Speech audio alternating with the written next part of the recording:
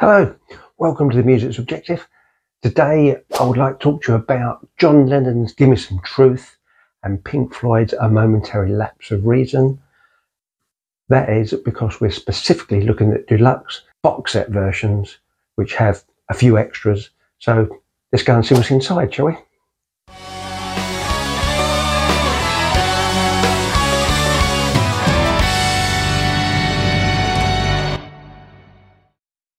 Welcome, my name is Phil.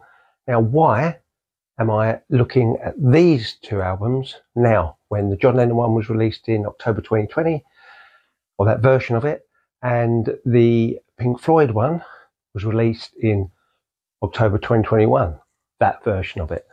Well, no other reason that I just bought them in the sale at HMV, so I thought, why not? So let's have a look at John Lennon first, shall we? Here is John Lennon Deluxe box set. I really like the look of this box. I like the feel of it. I like the way that the media slides in to one side of it, like almost like an album. The media sleeve, you get a poster. It's actually double-sided, but I have omitted to show you the other side. Silly me. Here you have the sticker, which will always stay in the box as part of the set. I'll never use it.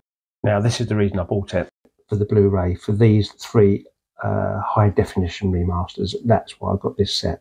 You also get some postcards, which includes the memo that he sent to the Queen, giving his MBE back, and another photograph, which again is in the book. Now we've got the two CDs, which will go in the car when I need to listen to it in the car. And now this is what's, I think, really worthwhile. This book is absolutely superb, 124-page book. It's got all the lyrics in there of the tracks. It's got the background to every one of the songs in there, how the song came about, and it's got the single discography at the back. Absolutely superb book, which I think would cost £20–25 if you were able to buy it in the shop.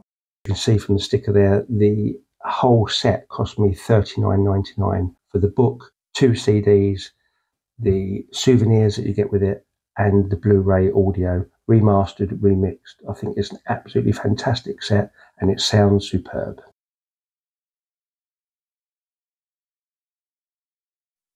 So that was John Lennon, Gimme Some Truth box set. For me, it's absolutely fantastic, and I want to emphasise it is just an overview.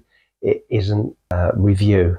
Anyway, let's move on to the Pink Floyd Momentary Lapse of Reason. A slightly smaller box. Well, you can see here. Nevertheless, it's the music that matters, but let's take a look to see what's inside, shall we? Oh, and to think I could say box set a few more times. Box set, box set, box set, box set, box set, box set, box set, box set, box set. You get the point. Here's Pink Floyd's Momentary Lapse of Reason Deluxe Edition. And inside the box we have the outlay sheet that had all the track listings, come to that later.